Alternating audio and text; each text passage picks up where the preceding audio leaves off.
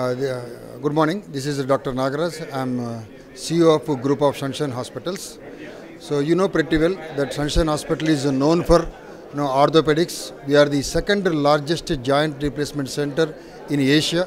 We are doing almost about 4,000 joint replacements per year, and we are doing almost about 3,000 trauma surgeries per year.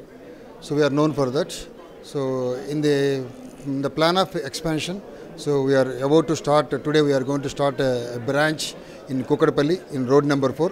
Previously it was Endoviz Gastro Center. So we have taken over that center and we are going to provide two major services. One is an orthopedics and trauma. The other one is a gastro center. So our main idea of creating the center is to provide equal quality of services whatever we are providing at the main center at a lesser price and at the same time at a faster rate. So you know pretty well that any trauma patient, he requires, there will be a golden hour. That means during that period, unless you attend a major hospital, so your life will be at stake. So to avoid those things, several people will die because of non-availability of medical services in those critical period. So we are creating the center very near to the highway. So thereby a trauma patient can come in that golden hour and have the treatment, thereby their lives can be saved. So this is the main criteria of starting a satellite center at a periphery. Not only this, we are going to start one more hospital, that is Sunshine Hospitals at Nagaraju, that is in Hyderabad, which is going to come in another 6 to 7 months. It is going to be a high-end tertiary care 300-bed hospital.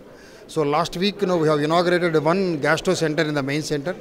In another 10 days, we are going to start one more 150-bed hospital at Bhubaneswar, going to be inaugurated by the governor of Odisha.